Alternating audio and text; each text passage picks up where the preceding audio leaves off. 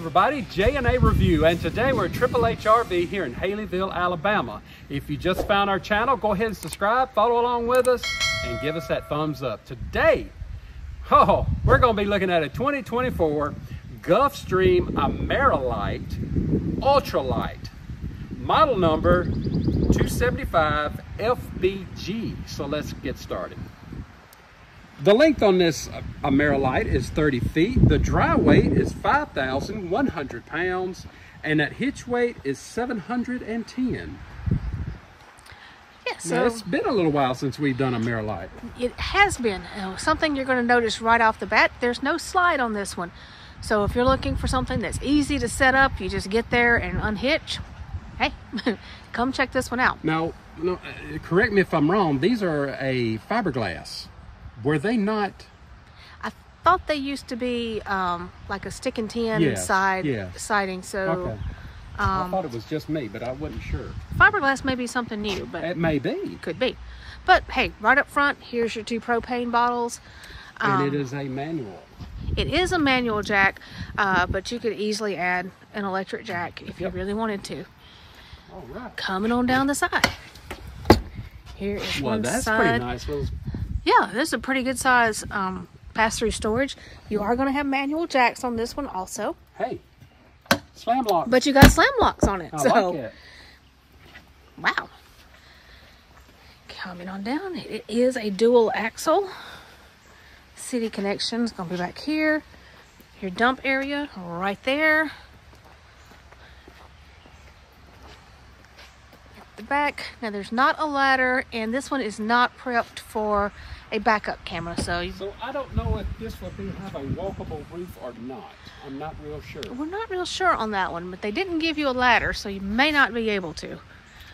But now right here at the back. Well, now some of them, they don't give you a ladder and they are. But they are. You know, I don't know. But it's also not prepped for the Lippert ladder, so. Well, I can't.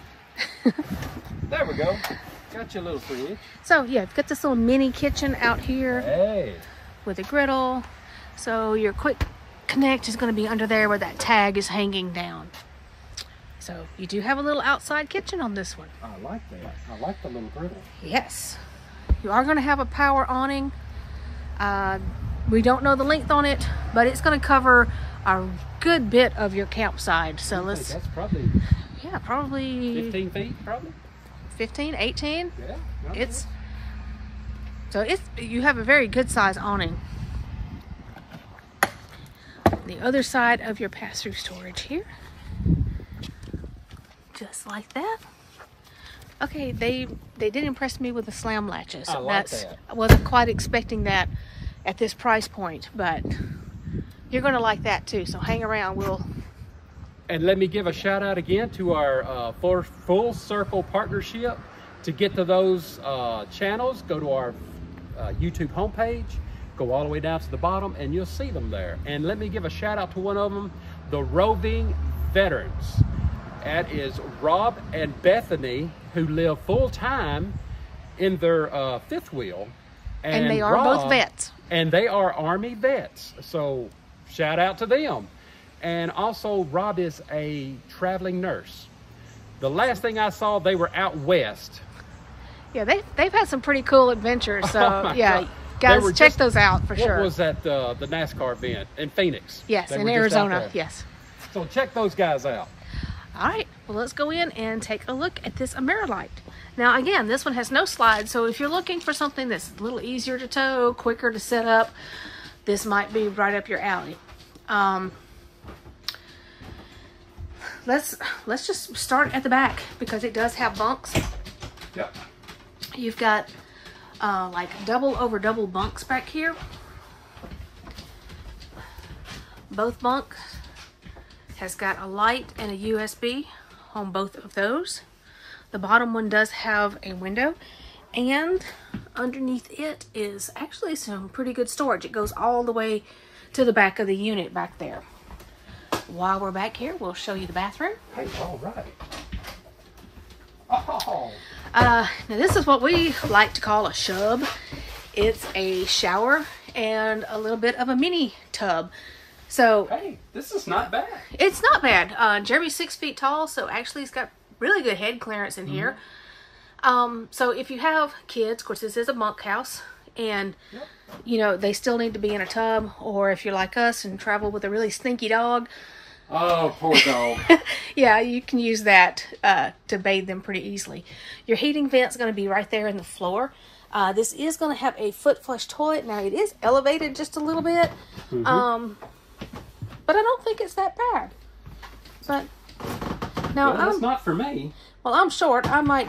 You probably need a step stool. Yeah, my feet may dangle, but hey, that's okay. Now your sink is going to be separate. So your There sink we is go. out here. Wow. And there is a medicine cabinet up above it. You do have your plug-in right there. And there is some storage below it. So if somebody needs to brush their teeth and somebody else is in the shower, you're not going to be tripping over each other in there. Turning around. Now your TV backer is going to be here in this corner, so your plug-in is all up there. It can be mounted, or if you want to sit it here on this little ledge, you can do that. This Is it not hanging? it's not hanging. I thought it was hanging, but Well, I'm sure you could put a small bar in there if you need that for hanging. You can add shelves. You can use it like it is, stack small bins in there. So that's some of your storage area. All right.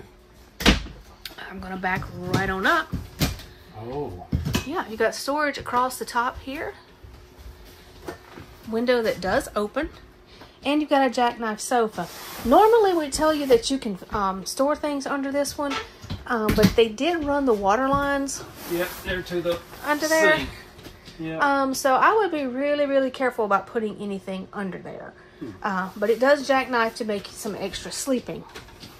Over here on this side, you've got your dinette, and it also will convert to make extra sleeping areas. And you got some pretty good cabinets across the top up here. So actually pretty good storage. Yeah. Got a nice size window here that's going to look out over your campsite, and all your windows are going to have pleated shades. I am going to turn around. Let me back up down here just a little bit. Well, you went to the wrong side. I did go to the wrong side. You've got a 12 volt compressor fridge here. Very nice size fridge for this size unit, actually. Yeah. Your fuses are going to be down below it.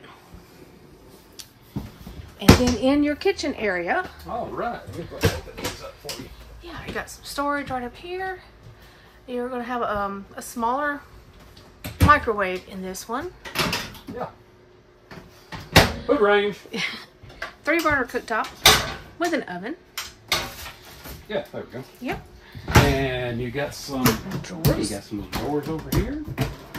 Hey, that's always good. And a spot. And a little spot under there. Yes. Let me show you this countertop. So actually that's pretty decent countertop here. So you got to plug in there. Put my Keurig, Yeah, so your coffee pot will fit right there in pot. that corner. And let's see. Ah, yeah, well, hold on. Let me keep going. There is your AC unit. Now this is, I believe, a 30 amp camper. Yes. You're only going to have one AC, and it's not going to be prepped for a second one. So, but it's ducted throughout, and should not have any issues with it. Getting into the main bedroom.